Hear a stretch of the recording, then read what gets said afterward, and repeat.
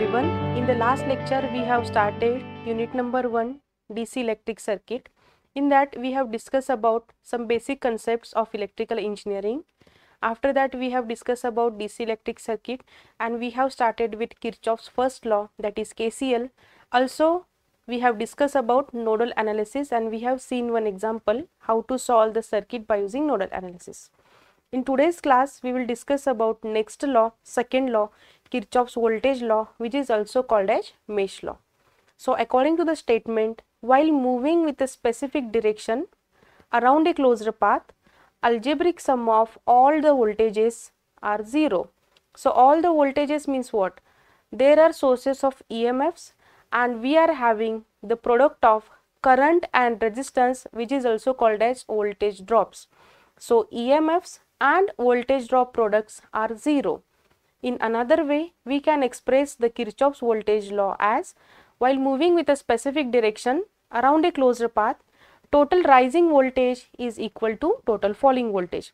So, while moving with a specific direction and a closed path, these two words are very important because we are not able to move or to change the directions once we have started to solve the circuit. So, we have to go around with the specific direction and the circuit should be having closed path. Now, we will discuss about what is the meaning of rising voltage and falling voltage. So, before that you should know, just like KCL, that is based upon the conservation of charges, this basically KVL is dependent on or based on the conservation of electrical energy. So, rising voltage and falling voltage, okay, how we will discuss. Okay, so basically these two terms are related to EMF and voltage drop. So, in case of EMF, okay, if we are, just see this diagram, if we are moving from this point A to point B, that means from this lower potential to higher potential, that means there is a rise in voltage. So, this source of EMF we have to treat as a positive. In another one, if we are moving from this point A to point B, that means from higher potential to lower potential, there is a fall in voltage. So, this source of EMF we have to treat as a negative. So, according to this, here it has been written plus E and minus E. So, these two concepts are related to your source of EMF. Now, one more we have, that is nothing but the source of voltage drop, okay, that means the product of current and resistance. So, if we are moving from this point A to point B, that means our moving direction and current direction, this is the direction of current. If our moving direction and current direction both are same, then there is a fall in potential. That IR product we have to treat as a negative. But if our moving direction, so this is the direction of moving, and current direction, so this is opposite, you can see over here. If our moving direction and current direction both are opposite, that time there is a rise in voltage. So, this IR product we have to treat as a positive. Now, why this is the thing? Okay, because we have seen in the basic concepts, current always flow from higher potential to lower potential. That means if the current direction is this, obviously this side we have higher potential and this side we have the lower potential. That means this is positive terminal and this is negative terminal. So, there is a fall in voltage if we are going from this point A to point B.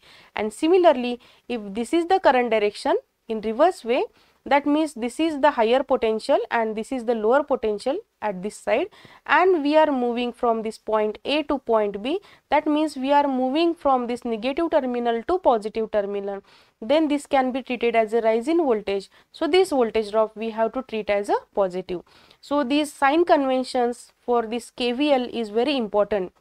So, while studying or while writing this equation, we have to consider all those sign conventions, then current direction and moving direction. Also, we have to just set one specific direction, okay, for this closed path. Now, here one example is given. Now, it has been shown here, this is what the moving direction, that means the clockwise direction it has been mentioned. Also, if the current direction is not given, you can choose any current direction, clockwise or anti-clockwise that you want. But if the answer will be with a negative sign, that means you have to mention over there the magnitude will be same. but the actual current direction is opposite to that of we have considered over here. So here the moving direction and current direction both are same. So according to this, the sign conventions are given. So this is positive, this is negative terminal. Again for the source of EMF, this is positive, this is negative. By visualization we can see over here for the source of EMF, but while giving the sign conventions for this voltage drop across resistance, we have to just consider the moving direction and current direction. Now according to our moving direction and current direction, this is negative terminal, this is positive terminal. Now same for this one E1, so this is negative and this is positive. Now we will write the equations in terms of total rising voltage. We have only E1, and the total falling voltage we have IR1 plus E2 plus IR2. Now as per KVL we will combine all those terms. So E1 will be, so total rising voltage equals to total falling voltage. So IR1 plus E2 plus IR2. Now in another one you can write it as E1 minus IR1 minus E2 minus IR2, that is equals to 0. So that is also fine. So as per your convenience, you can choose your own moving direction, you can choose your own current direction if not given, and also you can write the equation in both the ways, okay, according to the statement. Now we will study the mesh analysis, just like nodal analysis, how to solve the circuit by using mesh analysis. So the same example here we have taken.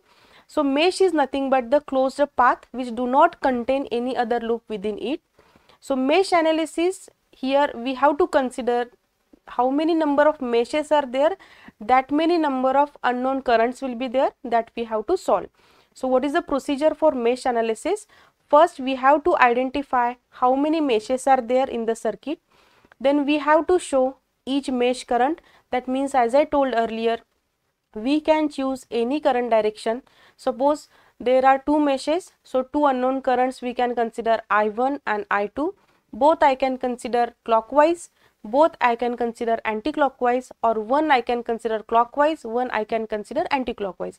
As per our convenient, we can choose our moving direction, and we have to apply the KVL for each mesh. So according to the KVL, as I told you, this will be the final equation according to our moving direction and current direction. So minus E1 plus I1 R1 plus E2 minus IR2 equals to 0. So this is what the equation according to the KVL. Now suppose two meshes will be there, then two equations will be there that we have to solve by using mesh analysis, or simultaneous equations we need to solve. We will consider our example over here. So here the current directions are shown already, I1 and I2. So two meshes are there, hence the two unknown currents are there, and we have to solve the circuit just to get the value of the current. So the first step to solve the circuit will be, first we have to decide the moving direction, as the current directions are already given. So my moving direction will be clockwise for this mesh 1 as well as for this mesh 2. So for this mesh 1, if we apply the KVL, how the equation will be? So minus I into 20, that means here the I will be there, here I current will be there. So I into 20, and why the minus sign? Because my moving direction and current direction both are same. Now similarly for this 25, this is very important. For this 25, we need to consider I1 as well as I2, because I1 is flowing in downward direction and here I2 will be flowing in upward direction. So I2 is opposite to that of I1. Hence plus 25 I1 minus I2, it has been written here. Similarly for this one, plus 60 and minus 120 equals to 0. Again, if you simplify this one, you will get the equation as 85 I1 minus 25 I2 equals to 60. Now here we will divide this equation by 5. We will get 17 I1 minus 5 I2 equals to 12. So this is my equation number 1. Similarly, we will apply the procedure for this mesh 2. But while writing the current equation for this 25, now my primary current is I2 and I1 is opposite to that of this I2, sorry. So here we need to consider minus 60 plus 25 I2 minus I1 will be there, plus 60 I2 plus 50 I2 minus 40 equals to 0. So just we will simplify this one. We will get this equation, and if I divide this equation by 5, similarly just as equation number 1, we will get minus 5I1 plus 27I2 equals to 20. Now I have to solve these two simultaneous equations to get the value of I1 and I2. So if we solve these two equations, we will get the value of I1, which is 0.977 ampere, and similarly I2 will be 0.922 ampere, and we can write over here current flowing in 40 ohm and 20 ohm is your I1, and similarly the current in 60 ohm and 50 ohm which is your I2, and current flowing in 25 ohm you can consider minus I2 plus I1, which is 0.055 ampere. Now suppose in this circuit one current is clockwise and one current is anti-clockwise, then it will not be I1 minus I2 or I2 minus I1, it will be I1 plus I2 or I2 plus I1. That you have to take care while writing the equations. Now next we will discuss about the concept of constant voltage source. Now in this DC electric circuit we have seen there are many more sources of EMF. Okay, so what is the difference between your ideal and practical voltage source?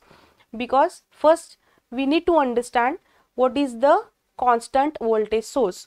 So basically a constant voltage source, it will be having a definite EMF. Okay, it will be having the fixed value of EMF and zero internal resistance, okay, which will be connected in series with it. So this is what the source of EMF we have, and zero internal resistance. So practically the internal resistance cannot be 0 because it will be again changing. Okay, some value will be there. So we have the small value of internal resistance. If it is 0, then that can be treated as a ideal constant voltage source, okay, with a 0 internal resistance R. But practically or actually we have some small value of the internal resistance.